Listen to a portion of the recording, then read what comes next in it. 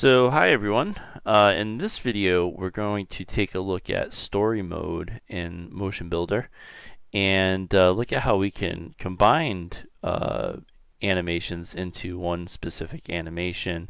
We can also even retarget animation quickly if we have an already characterized character in MotionBuilder here. So the story mode is in the navigator panel here. And to work with story mode, you need to have a characterized character inside of your scene. In the previous scenes, we were working with Agor, which was from the tutorial assets in MotionBuilder. You could work with your character if you would like. But for this example, I'm just going to show you guys that you can use a completely different character and work with those animations that we've been working with. So I'm going to grab Mia Rigged here and drag her into the scene with no animation. You can use whichever character you like for this step in particular. She's already characterized, so you would need to have a character that you would go through the characterization process to be able to work with this story mode that we're going to work with here. So inside of story mode, there's two different levels. There's this shot track and then there's the character track. The shot track is specifically for cameras. So if you're setting up cameras in your scene and rendering, which is something we're going to take a look at in MotionBuilder, because you can actually composite your entire animated scene in here and render it out. You can set up your camera shots in here to be able to get your different camera views and so forth. The bottom track, though, is reserved for being able to edit actual character animation. So to create a character track inside of the story mode, you right-click and go to Insert, and then Character Animation Track. So we'll add in a Character Animation Track, and you can see it's signified by a little character here. And there's a whole bunch of other features here to mute, turn off visibility, lock it, key things, and so forth. So if you have a character imported into your scene, if you click on this little drop down here, it should show up inside of here if it was characterized properly. So I'm going to select Mia. Okay, and then in this timeline here is where we can start to bring in some animations. Now I'm going to go to my folder here, my week 5 folder that I have created, and in the previous videos we created this hop plotted and climb plot, and what we're going to do is we're going to blend these together into one animation that we can then import into a game engine, and it'll act as if they were all recorded, all done at the same time, and there won't be any hiccups or breaks inside of the animation either. So this is a really handy tool for being able to combine animations together and make the entire movement of your character seem seamless. So I'm going to start off with the hot plotted, since that was the first one, and I'm going to drag and drop it right into the timeline here. And this character had no animation on her before, but now she does. Okay, so it immediately recharacterized the data, which, by the way, was the Agor model. So what it's doing is it's just reading the skeletal transforms from Agor onto this character. Okay, so it's retargeted that animation instantly. Okay. Now the next thing we're going to want to do is drag in the other clip that we want to blend this with. So I'm going to grab the climb plot here and bring that into the scene. And as you can see, the timeline's a little bit small, so I'm just going to click and drag on the little magnifying glass icon here and drag this over so I can see both clips side by side. And when you select them, they highlight green, and you can move them around by clicking and dragging and sliding them. You can even make them overlap one another, and we'll talk about that to cross blend them together from there. But right now we're just going to butt one animation on top of the other. So I'm going to advance the playhead to where we transition from one to the other and hit play. Oh, actually it went right back to the beginning, and that's because our timeline is set to only 300 frames. So if I go out here to the final frame, it looks like it's somewhere around 3,557. So what I'll do is on my end frame here, there's my start frame and then my end frame on the timeline. I'll click in here and change this to 3,557. Hit enter, and that'll give me the entire timeline here. Alright, so Now if I go to where that transition takes place, you'll see she just kind of teleports over to the other position and starts the other animation. And what we want to do is we want to create a seamless transition from one animation to the other. Now one way you could do this is by dragging these together. And what ends up happening is she slides into the position of the other animation, which kind of does the trick, but it's not perfect. Okay, it's not perfect. What we want to do is we want to match these together. Okay, so I've got the climb portion, which is the second clip, selected, and there are features here inside of the story editor for us to be able to match up that movement.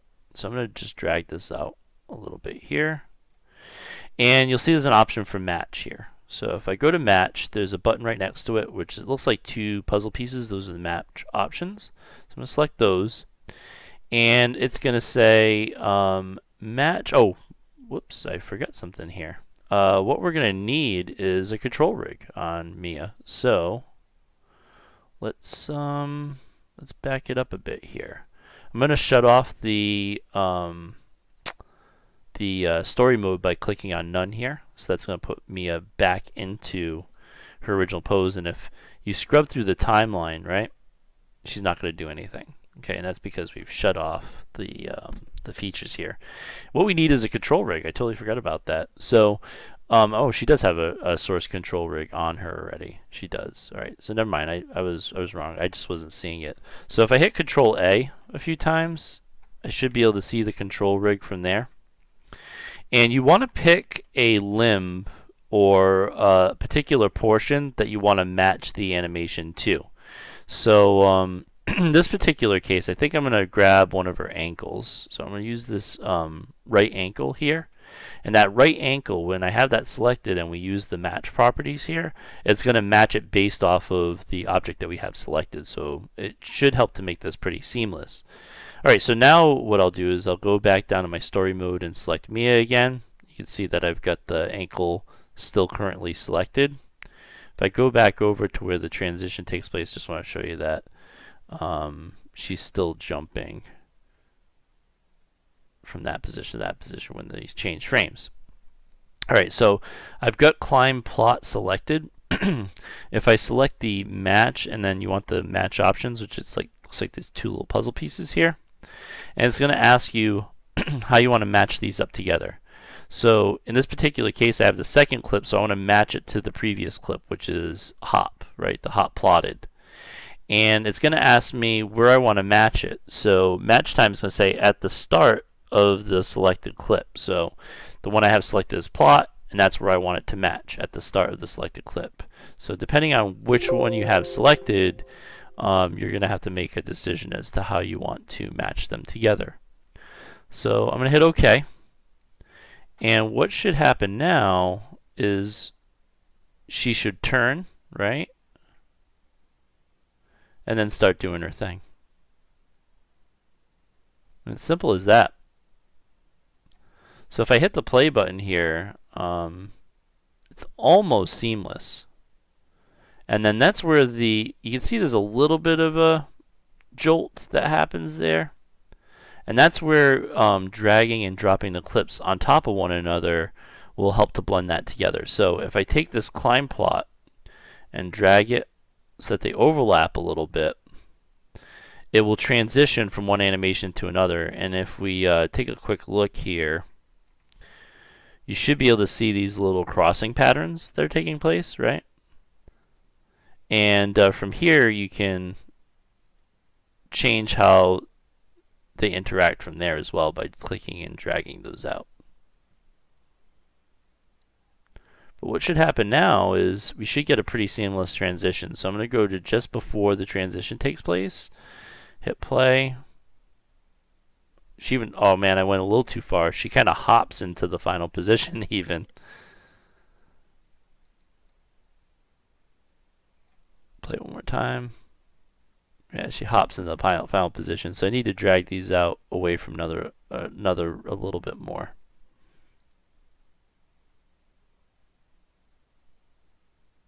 And there we go. So now that these animations are combined together, I can plot them to the current take, to the control rig. I can edit them now that they're on the control rig, and be able to treat them as if they're one animation. Alright, so the next step to this would be plotting it. So in this phase, I would probably save this out typically, so that I could go back and edit it if I need to later. Maybe I get to a certain point where I'm like, oh, maybe I really want these to be further apart. Once you plot to the control rig, you can't really get back to this story mode very easily. So it's nice to kind of have it already in this state if you need to come back to it. So typically in my workflow, I would probably save this out and then plot it. But I'm just going to plot it here. So to plot it, you right-click the timeline here. And what you're going to do is plot whole scene to current take. And it's going to ask you how you want to plot it. I'm going to leave the features the same. I'll hit plot.